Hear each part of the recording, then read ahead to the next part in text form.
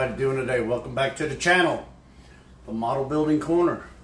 It may not look like it, but I actually straightened up a little bit. Got the 69 Camaro SS 396 Terry Sanders buddy build. Put all of that away for now because I'm going to let that body sit a little bit longer before I put the hockey stripes on it. Hockey stripes? Stripes. So, in the meantime, what I'm going to do is start another box. I don't know if I'm ready to have two builds going at once. But this is going to be... So how's everybody doing today? This is going to be for the 67 Impala Supersport. And this is the street machine group build. Like you all had to sit there and watch me do that, right? So I figured while I'm waiting on that, I might as well get something going on this. You know, again, I'm going to hit the hood with a light gray primer after I finish sanding and cleaning it up, and it's gonna stay light gray primer because this dude is in high school. He just bought the car, he's working on it, he's got the motor good. He ended up buying an aftermarket hood for it. I mean, the car is already, you know, the condition of the paint is, it's what, 10, 15-year-old paint. He can't repaint the car, but so he primered the hood. And of course, like I mentioned, the car is going to have a little bit of body rot. I did look that up yesterday to see if I can find out like what the common areas were for like minor body rot. And as soon as you try to Google it and search it and everything else, all it does is show you pictures of what they look like today, all rotted out, sitting in the field, or someone just pulled it out of the weeds. So that'll be later on down the road. But I need to get into this and start cleaning up some parts. So I figured might as well jump right in. But, so we've already stripped these bumpers, so of course I have to work on those. But let me switch the camera around and I'll start breaking into this. So I've got a question for you guys, especially Frank, since he's the one that pointed it out. The fact that they put a clear coat on these parts before they do the chrome treatment. Since the chrome comes off so fast, if I was to leave this in the purple pond longer, would that clear? Because it's shiny and you can feel it. Would that clear come off eventually? Just curious. Anyway, this will probably be a lot of vroom, vroom, you know, hyperdrive, because this can be boring if I even leave it all in. But let's see what we got. And just a disclaimer, this is not an unboxing. I don't like doing unboxings. Plenty of you guys out there do unboxings. I'm sure this one's been done 100 times. But, I mean, technically I am unboxing it, but it's only to break this all down. Throw together all of my parts that I'm going to need to start cleaning. Hey, where's all the chrome? Oh yeah, that's right, I stripped it all. Don't need that guy.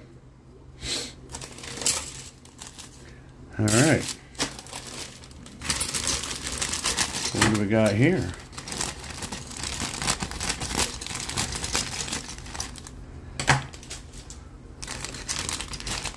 Alright, my favorite type of interior. We got separate door panels. Seat's got a nice... I said I'm not doing an unboxing. Stop telling them what you see. Oh, it's got nice rear brake details. Alright, Oh, this bag's open already. Wonder how that happened. Alright. So we got a set. Stop doing that, Joe. This is not an unboxing. Alright. That's my center console that I stripped also. What's this? Nothing. And I wonder what kind of decals we got for this car. I'm sure it's just maybe emblems and a license plate. So we got like, alright, I'm doing it again. No emblems. We do have, looks like whatever badges those are. I can't see. Are these the wrong glasses? Wrong glasses. That's the, maybe for the air cleaner, the 396 or whatever this engine is. Is it a 396 or a 427? I don't know. I'll have to look at it. 3 turn signals. That's funny. 3 markers. I'm sure that's not what they are. But anyway, that wasn't the point of this. This is going to be boring for you guys. So I am just, there's the glass. I'm not going to touch that. Because I don't know if I'm actually going to use this motor engine, or if I'm going to do my first aftermarket, because, you know, it's a street machine. You got to put something big in there. But it's got to be period correct for when it was built. Not the car, but not the original 67, but for the dude that is working on it. Let me pull these parts off and go from there.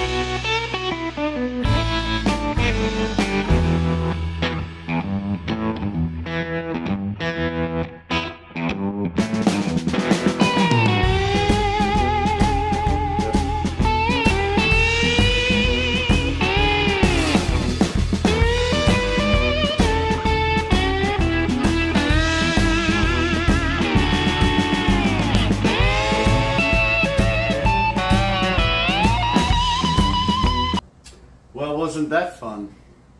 I try to keep these videos short, and they all end up being 20 minutes long. So I'm going to try to keep this one short, obviously. So I'm not going to sit here and sand on all of these parts on camera. I mean, it doesn't make sense. So I'm going to continue to work on this. In the meantime, what was I going to say? There was something I was going to say. Oh yeah, I've got an empty box now, so all the parts are in here. I built this car probably back in 2010 or 11 maybe, but I've got some pictures I'm going to put up of the one that I built originally, and So take a look. So anyway, guys, I appreciate everybody. Tomorrow I got all this stuff taken care of this evening, and then wait, tomorrow I'll start some sub-assembly and we'll do something fun instead of watching me. So, all right, guys, appreciate it. Have a good one. Take care.